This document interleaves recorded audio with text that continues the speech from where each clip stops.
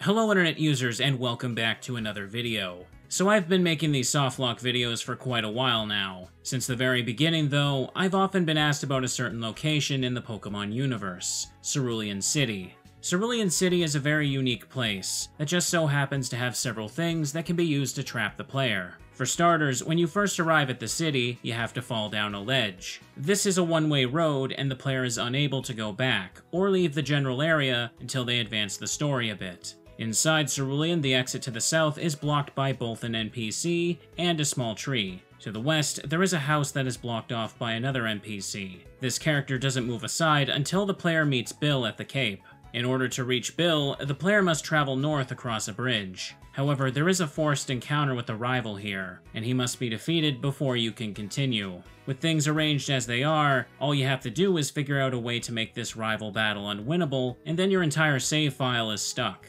A big reason that Cerulean City gets brought up a lot to me is because technically, many of the previous topics I've covered could easily apply here too. You could just release all of your Pokemon and leave yourself with something weak like a Magikarp that can't battle. Or you could go with something like Electrode, who has had all of its moves deleted except for self-destruct. Because of how early in the game Cerulean City is, the player has very little resources to work with. They can't even get the first HM yet. With the right Pokemon, escape seems like it could be more or less impossible. This is especially the case in Fire Red and Leaf Green. In those games, as long as the player has only a single Pokemon, they're unable to trade with another cartridge. And that brings us to the topic of today's video. Since Cerulean City has the potential to be used in so many different softlocks, I wanted to see if I could come up with something unique that can only be done here. And after a bit of time planning this, I think I've managed to do exactly that. And get ready everyone, because I'm going to show you one of the most evil save files that I've ever created.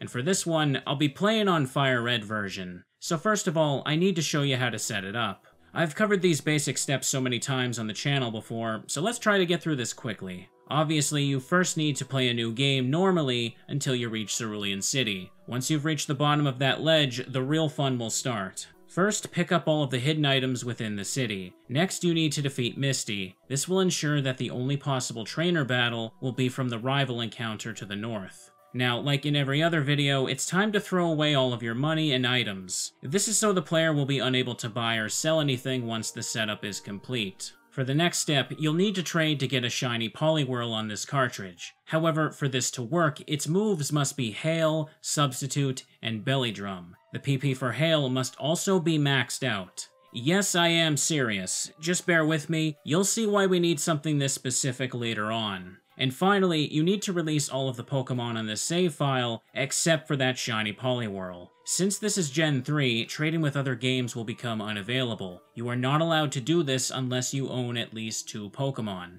And with that, once we save the game, the setup will be complete. So let's take a closer look and see why this game has become unplayable. As we've established earlier, it's now impossible to go backwards in the game, and the only way forward is to go through the rival at the bridge. However, with our Poliwhirl's current moves, this battle isn't possible anymore. Each of these 3 moves will cost Poliwhirl HP to use. Belly Drum requires half of the user's max HP, and Substitute requires a quarter. And while Hail doesn't technically cost HP to use, there is no way to avoid taking damage from the weather effect once it's used. Hail will damage Poliwhirl for a 16th of its max HP. If you try to use Substitute first, you'll also find that Poliwhirl will still take weather damage, even if the Substitute is still active. No matter what kind of combination of moves you try to use here, Poliwhirl cannot defeat the rival's first Pokemon. You won't be able to do anything except make it easier for Poliwhirl to be defeated. And of course, when you lose the battle, you'll be sent back to the last Pokemon Center, which in this case should be Cerulean City. So since Poliwhirl can't battle with these moves, we have to consider the next option, using Struggle. In order to use Struggle, we're going to need to use up all of Poliwhirl's PP. Aside from the rival though, the only place we can battle at is this patch of grass next to the ledge. Here's the thing though, with how things have been set up, it should now be impossible for Poliwhirl to use up its moves without fainting first. If it can't pay the HP cost for Belly Drum or Substitute, then the moves will simply fail, while still costing a single power point. In the case of Hail though, Poliwhirl will still take the damage regardless. So logically, you would think that if you used up all of Hail first, you could then waste Substitute and Belly Drum by having them fail over and over. However, you need to remember a few things about Hail. The first is that there is no way for the move to possibly miss or even fail under the current circumstances. Poliwhirl is guaranteed to lose a 16th of its max health every time it uses the move. This damage cannot be avoided. The second thing to remember is that this Poliwhirl has had its PP for Hail maxed out as a part of this. And what is the maximum number of uses you can extend Hail to? 16. The next thing you need to know is how the damage is actually applied to Poliwhirl. So let's say as an example that we're using the wild encounters in the most optimal way possible. We're going to manually save between every encounter, making sure that the only damage we take comes from using Hail, and not from any enemy attacks. In this situation, the level 43 Poliwhirl with 111 HP will always be left with 15 HP after using all 16 Hails. Why is it not KO'd by this point? Because of a weird quirk with how the game calculates damage. 111 divided by 16 is 6.9375. Curiously, the game does not round this up to 7. Every time Hail is used, Poliwhirl will always take exactly 6 points of damage. The result of this is that the Pokemon is left with a little extra HP at the end.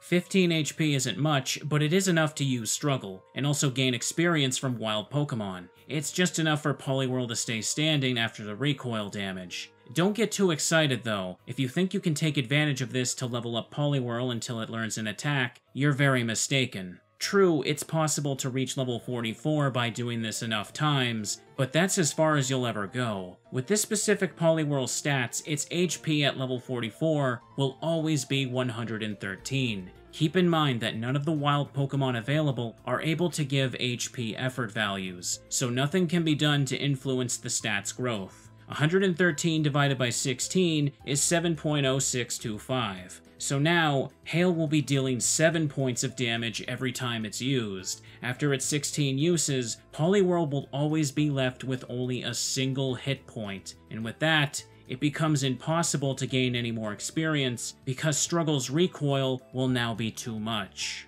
The situation is very similar to being stuck with a Pokemon that can only self-destruct, except in this case, it's a lot slower. The player cannot advance forward and is stuck forever in this town. There is nothing this Pokemon can do without KOing itself in the process. This poor Poliwhirl is cursed to eternally have a storm cloud above its head, constantly pelting it with ice. What's even more ironic is the fact that its ability is Damp, which is supposed to stop self-destructing moves from happening. And if you think this trap isn't already bad enough, don't worry, because it's about to get even worse. You see, there is actually one thing you can do to escape this place. I'm sure many of you have already figured this out and are dreading what I'm about to say next. In Cerulean City, there is an NPC that wants to trade with the player. He's offering a Jinx in exchange for a Poliwhirl. Now, you might think that this trade is inaccessible, since Poliwhirl is the player's only Pokemon. However, as it turns out, the rule of requiring 2 is ignored for the trades with NPCs. At this level, the traded Jinx would know Ice Punch and Double Slap, which would easily let you continue the save file with no problems whatsoever. The issue here though is that you need to give up a shiny Pokemon to pull off the escape. While it is possible to do this trade beforehand in order to make this a true lock, I think that leaving it like this is a lot more sinister. Imagine giving this cartridge to someone, telling them if they can have the free shiny Poliwhirl. Then imagine the look on their face as they realize that they can't escape from here without first giving it away. This lock is like a treasure chest where the treasure disappears as soon as you try to take it out. It's a completely guaranteed escape method that requires no random chance at all, but you have to give up one of Pokemon's rarest rewards in the process. To some Pokemon fans, this might not be a big deal at all, but to others, this would be their worst nightmare. You also have to question if this game is even worth saving this way. Once Poliwhirl is gone, you're left with a save file that's made very little progress. Going through with the trade is almost the same as giving up and starting a new game. Either way, that shiny Pokemon is gone forever. Some of you might be thinking though, well, what if I just reset until the Jinx becomes shiny too? However, that will not work either. There are many things about this Jinx that are already predetermined, including its nature and trainer ID. No matter how many times you reset, this Jinx will never become shiny. From what I understand, this is how in-game trades work in Fire Red and Leaf Green. In other games though, such as Pokemon Let's Go, the NPC trades do have a chance of resulting in shiny Pokemon. And there you have it, everybody. A cruel, specific save file that can only exist in Cerulean City. Although the escape for this one isn't the most elaborate thing I've ever talked about, I couldn't pass up the chance to cover it once I realized that it was possible. Some people really love their shiny Pokemon. I still see comments upset that I released one in a previous video. So what better way to make everyone happy than to make a save file where they have to do it themselves too? My name is Picasbury, and thanks for watching.